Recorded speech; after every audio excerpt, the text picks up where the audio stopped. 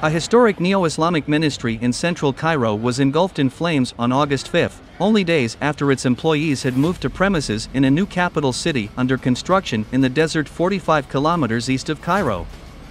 It was not immediately clear what caused the blaze or if anyone was hurt. The fire appeared mainly confined to the top floor of the Ministry of Religious Endowments, or Awqaf, building, although flames were seen shooting out of a second-floor window as well. At least 7 fire trucks were deployed, and after several hours, the fire was largely extinguished.